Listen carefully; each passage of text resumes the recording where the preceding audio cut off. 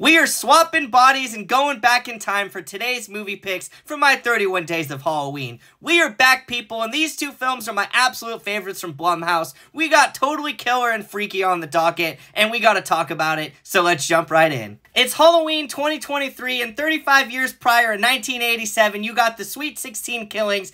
Enter Jamie, played by Kiernan Shipka, who gets transported back in time to hopefully stop all of these from ever happening. This movie is Hot Tub Time Machine meets Scream meets Halloween, and I loved every single minute of it. It's bloody, it's hilarious, and Kiernan Shipka absolutely slays this role. Find this one on Prime Video. Number 2, we have Freaky. Listen, this movie is an absolute blast, and at this point, Kathryn Newton can do no wrong. She's the Scream Queen that we all deserve, and she absolutely eats this fucking role up. She plays Millie Kessler, a bullied high school student, who after the high school homecoming game, she ends up running into the Blissfield Butcher here, played by Vince Vaughn, who stabs her with the Ladola, pulling a page out of Chucky. They swap bodies, and from there, this movie becomes an absolute hysterical bloodfest. I mean, seeing Vince Vaughn run around like a high school girl and screaming like one, I mean, what more could you want? And watching fucking Kathryn Newton have the time of her life playing a serial killer, I love this movie so much. You can find it on Peacock, and I hope you enjoy both of these films.